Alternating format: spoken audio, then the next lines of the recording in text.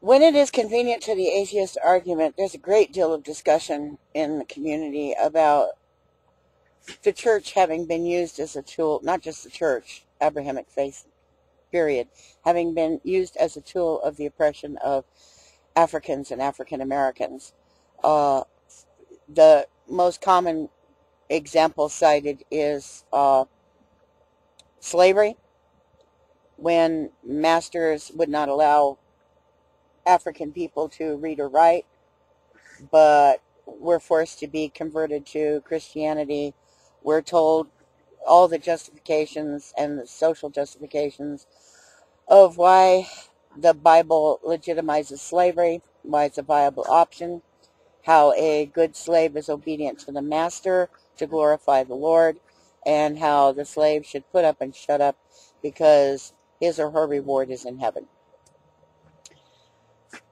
Not frequently enough, there is also a discussion in the atheist community about the modern church, particularly the African American church, being used as a tool of oppression for keeping African American people in line and keeping them superstitious and ignorant. For instance, the billboards that are going up in African American communities that speak of abortion as genocide. I think there's some in Chicago and elsewhere.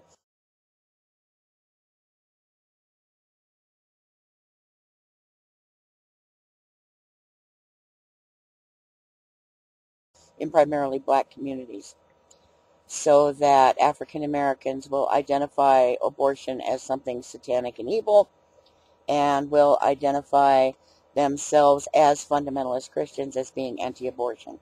It's a propaganda campaign. There's not enough discussion in the atheism community about African Americans, about the impact of religion on African Americans. The prison system is racist. African Americans are far outnumber their per capita population in general in being incarcerated, and they are being indoctrinated both with fundamentalist Christianity and with Islam. So occasionally, when it suits the atheist debate, that conversation comes up. Now, I'm going to tell you about a kid, 15 years old, African American kid. I recently found out about this kid through a social networking site. For the winter holidays, his fundamentalist mother, fundamentalist Christian, born again in the African American church, bought him a book. Kid's really proud of getting this book, and he goes onto an atheist social networking site and posts a picture of himself holding his Christmas presents, because it's a, do you remember what a relief it would have been if your parents had loved you and accepted you when you came out to them as an atheist, instead of rejecting you and telling you you're satanic and disowning you from the family? For those of us who've had that happen, and I think all of us know somebody who has had that happen, being socially rejected, becoming an instant social pariah. What about employment? What about housing? You know, the discrimination that happens when a person reveals themselves to be an atheist, especially in a tight-knit and fundamentalist community.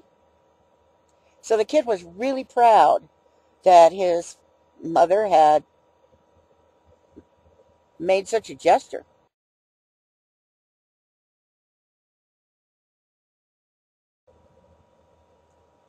And he posted a picture of himself with these materials. And the white men in the group piled on him.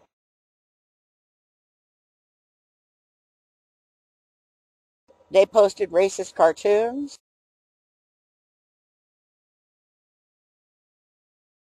They made jokes about lynching.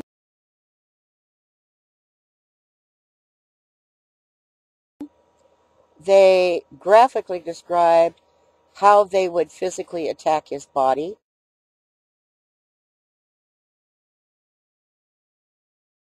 They made a joke that blood is a good lubricant to get the knife in, or the broom handle up his ass.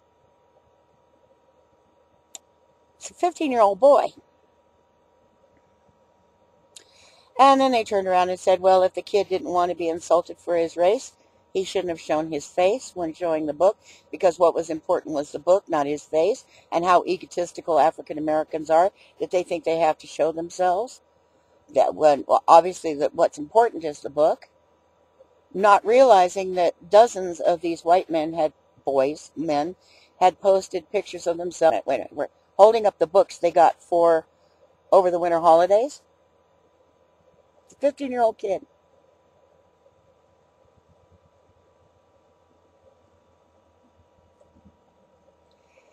An African-American atheist protested about this on a couple of social forums and was either ignored by the general atheist community or got a few poo-poos. You're making a big deal out of nothing. It's just kids will be kids.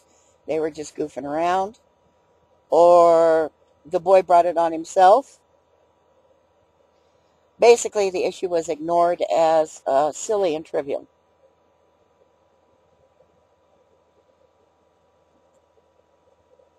None of that, what I just told you, just happened. It was a girl. She was 15. She is 15. Her mother bought her a copy of Carl Sagan's Demon-Haunted World.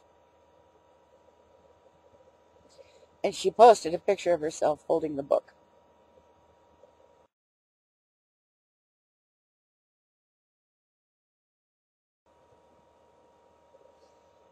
And yeah, they put up the cartoons.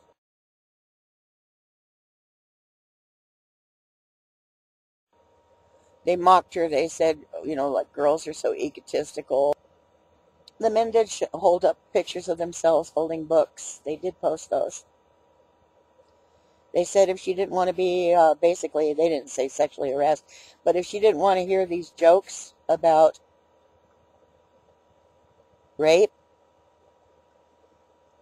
about how she's full of orifices they could put their penises in, she should not have posted her picture. She should wear a burqa, a hijab.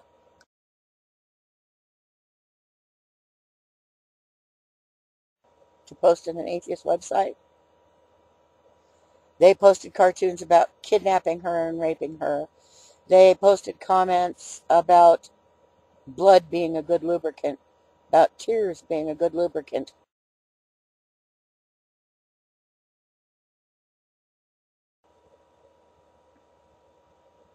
Rape jokes, violent sexual fantasies. And Skepchick has done an article about it. I'll try to remember to put it in the low bar, with pictures and with screen caps of the comments. And nobody's taking it seriously, because it's Skepchick. She's afraid to get in an elevator with a man. I suspect that the hatred of women is just self-hatred, that men hate themselves. There's a lot of evidence for what I'm about to say. For what I'm saying. Circumcision, an attempt to reduce sensation during sexual activity. The language they use, for instance, one of the worst insults you can use is cocksucker. Now let's look at that. A man who has pleasure by oral sex should hate the person giving him the pleasure. It's like anybody who would have sex with me, a man, is beneath contempt. That's pure self-hatred. But they oppress us around it. They oppress women and queers around this. They blame us for their sexual feelings. Because through indoctrination of thousands of years of male religions, they're supposed to hate sex and sexuality, and they only see us as sexual beings or sexual objects. Not all men, don't go there. This is just a theory. I'm not good at rhetorical stuff. Don't go there. Don't pick me apart and call me this and that. Let me think. Let me think, goddammit. I'm not allowed to have a voice, and I'm not allowed to think, and I'm taking a chance, and I'm taking a risk. Just listen. Just let me work this out. I'm not a theoretician or a politician. I'm just a woman who's been thinking about stuff. I think there's a lot of man-hatred that goes into sexism and homophobia. I think men have been conditioned to hate themselves. The only two emotions they're allowed to have in Western culture are anger and lust. And they put themselves down for that too. Let alone, God, boys don't cry. And then, of course, there's the words they use against us. You know those two words I hate, the C word and the T word. They'll call another man female genitalia, but a really ugly slur for it that implies that it's ugly, it's diseased, it's repulsive, and it's stupid. Dude, when you call another man that word, you're talking about my body. You're talking about your mother's body. Tell me about how religion has forced us to pervert our sexuality. We don't have a clue who we really are as sexual beings anymore. We're probably a lot more like bonobos than like creatures that mate for life. We don't know. We don't know. We've been so repressed and restricted, and we probably selectively bred for these characteristics. We don't know who we are sexually. But I know what happened in that forum with those evil little boys ganging up on that young woman because she had the nerve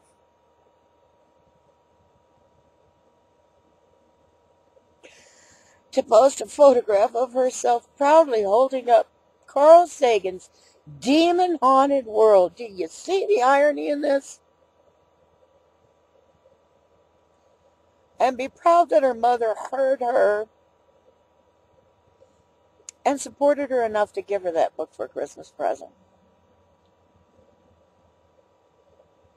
Yeah, I had one of those Ayn Rand jackasses come into my comment section one day and, oh, you're acting like a victim, and something about the Scum Manifesto. You know, I was alive when the Scum Manifesto was written. I was around. God. You're so young, your daddy wasn't even capable of getting an erection when I read that. You're not dealing with somebody who's as ignorant as you are, boy. Do I say because I'm feminist that I subscribe to the Scum Manifesto? Would you say about me if I were black that because I believe in civil rights that I advocate radical racial segregation and death to white people? Of course not. You wonder why people of color and people with disabilities and low-income people, queer people, women, you wonder why we won't participate? And the most radical, the most progressive atheism there is, the most fundamental, is to understand the impact of superstition on our psychology and our sexuality and how we socialize. Feminism is an atheist issue. Correction. Atheism is a feminist issue. Screw it. I'm putting feminism at the center of this argument. You atheists can go off and play with yourselves. As a woman and a queer, I know how religion has been used as a tool of oppression firsthand. It's going on to this very day. I'm not supposed to have a voice. I'm poo-pooed and dismissed because they see I don't have a penis between my legs. They think I don't know how to replace a lug nut on a car. I don't know the difference between a lug nut and a lug bolt when I go ask for help to replace a lug bolt. Oh, you must mean a lug nut. No, I must mean a lug bolt. To this day, been a feminist 35, 40 years, and the crap I hear in the atheist community among upper middle class, college educated, privileged, able-bodied, white, heterosexual males. That Ayn Rand guy, oh, you're acting like a victim. Dude, my genitals are mutilated. I've endured really serious sexual abuse since infancy and into adulthood. Now, exactly how are you defining victim? And why should I be in denial about the fact that I have been a victim? Do you think I made bad choices and that's how I got raped as a child? You're blaming me? I'm acting like a victim? I'm claiming that word with honor and without shame. Yes, I'm a survivor. Yes, I'm a survivor. I don't tend to be victimized by it the rest of my life. But I won't be silenced about it because that would be victimizing me.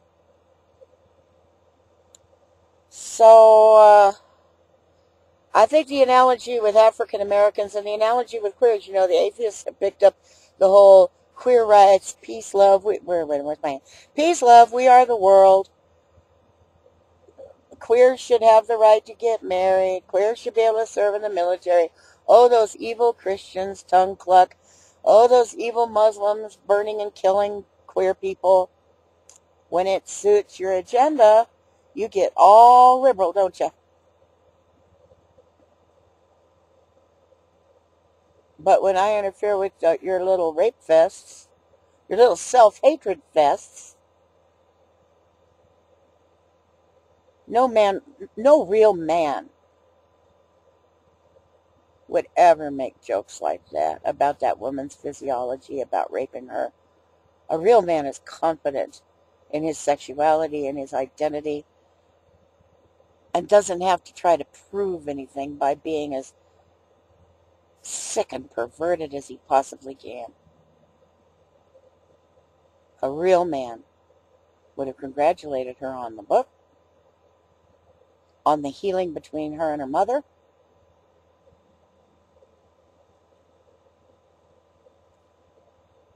I don't know if that's one or two examples, Divinity, but that's what I had to say, and it's probably all balled up because I was angry.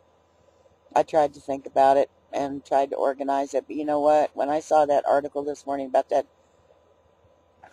that girl and the way she was treated, when I saw that by Skeptic,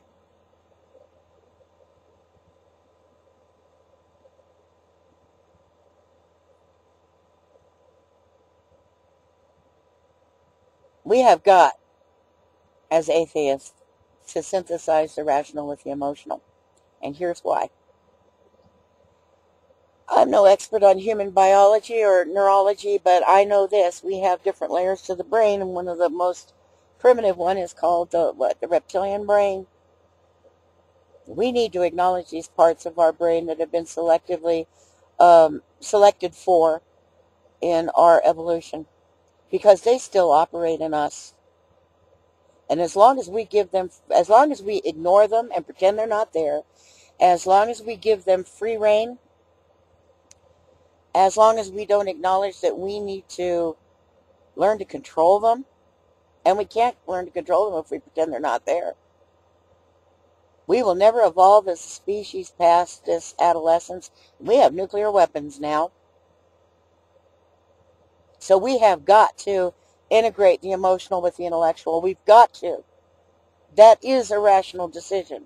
Ignoring the emotional brings up this woman hatred and this queer bashing,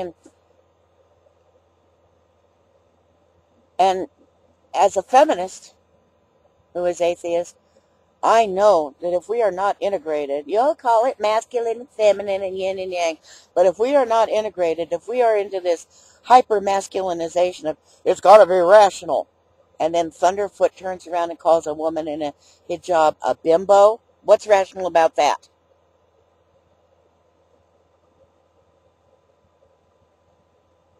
If we don't integrate the emotional with the intellectual, humanity's doomed.